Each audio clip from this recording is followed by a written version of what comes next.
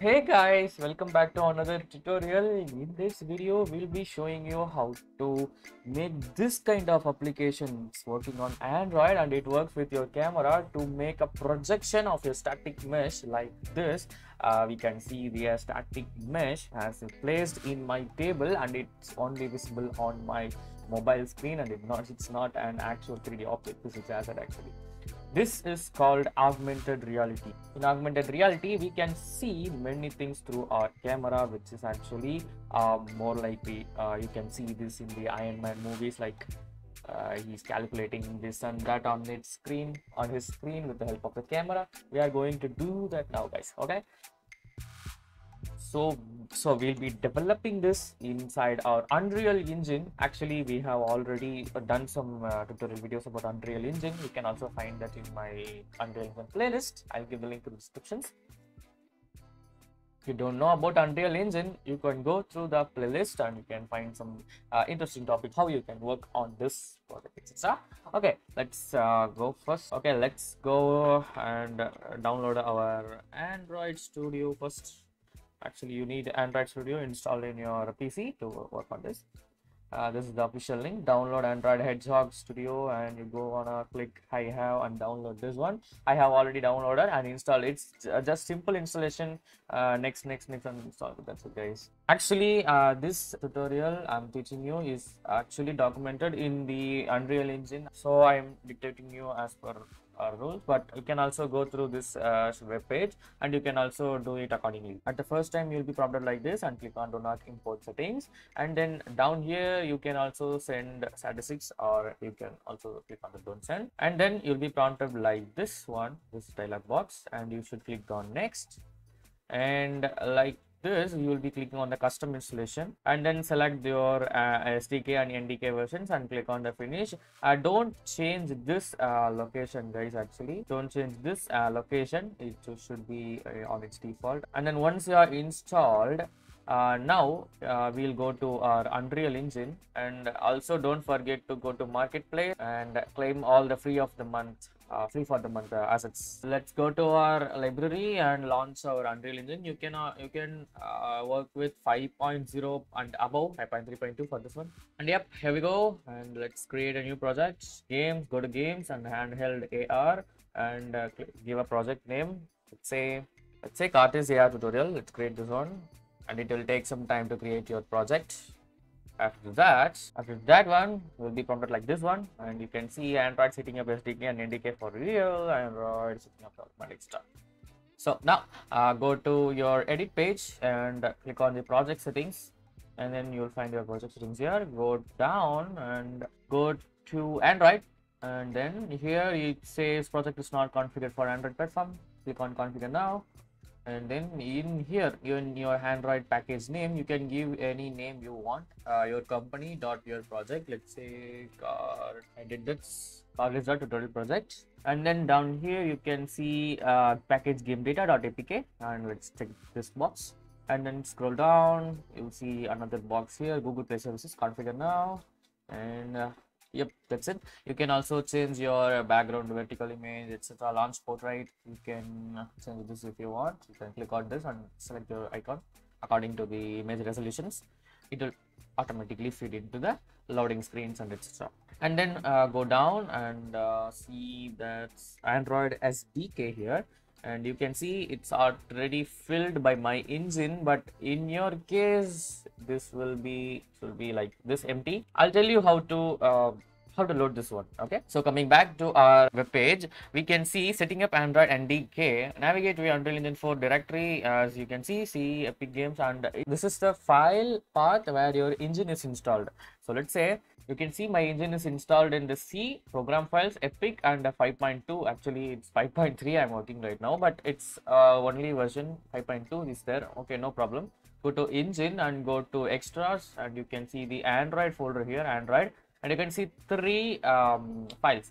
You can see this one is the Windows file, and this one for Mac, I think so, and this one for Linux. As you navigate to this window, it says to run this setup android.bat. If you click on this open, and you can see a command, window terminal is opened, and you can see the success. But most people will get error in this one. I also faced many errors in this one. So I'll tell you how to figure it out in a new video. I'll be giving the link in the description, okay?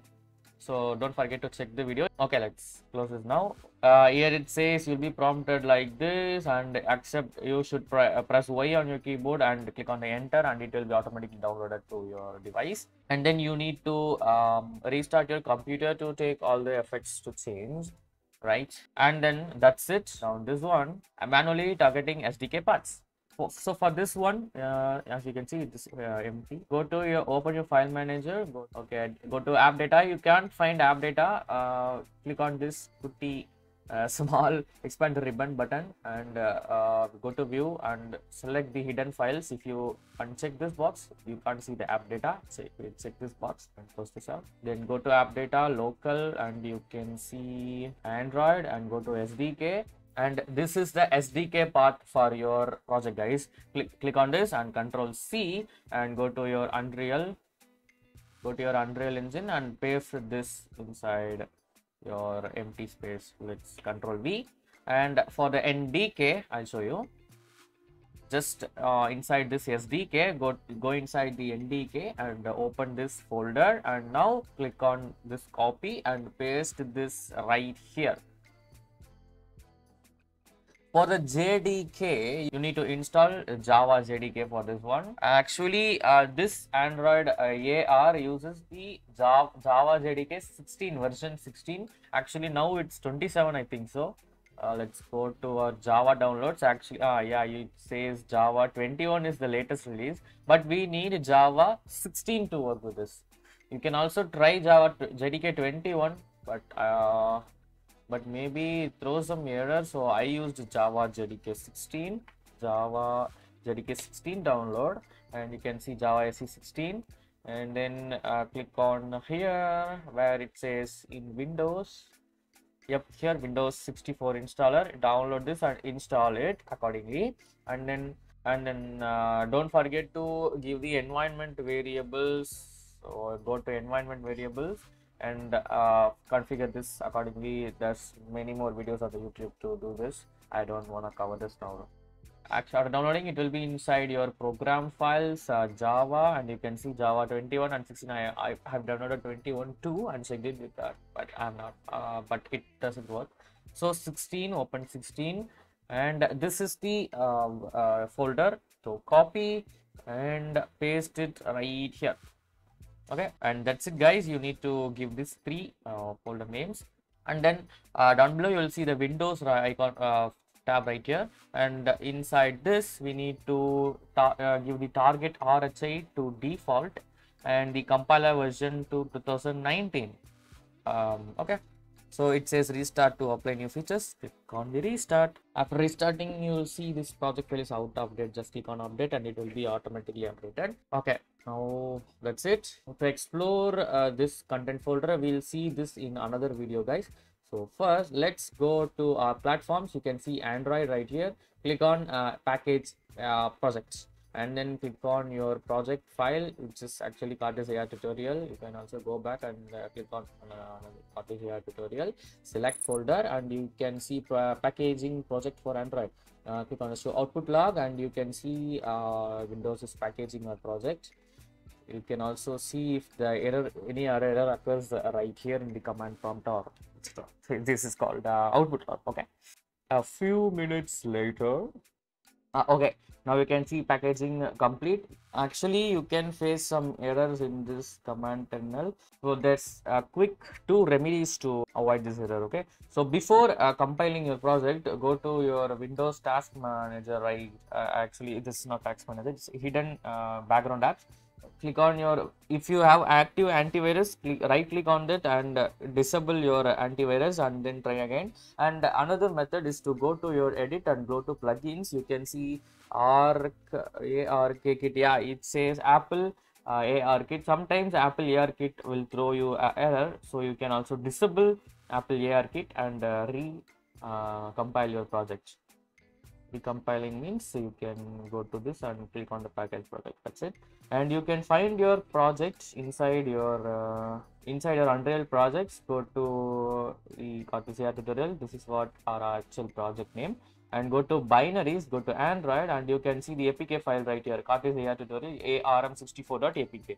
Actually, you should copy this file and paste it inside your Android device and install it in your Android device, and then you can open the project. Yeah, like this one, you can see it says begin scan, and it takes some time to scan my environment. You should place this somewhere which is like a normal plane or something else. After scanning, it says tap on a plane to deploy any objects, and yep, as you can see, I tapped here.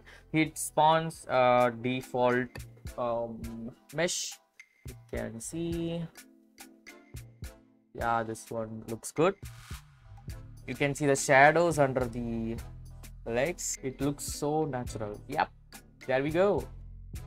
In our further videos, we'll learn how to do this kind of dancing emote or something else in placing many items inside our placeable BPs.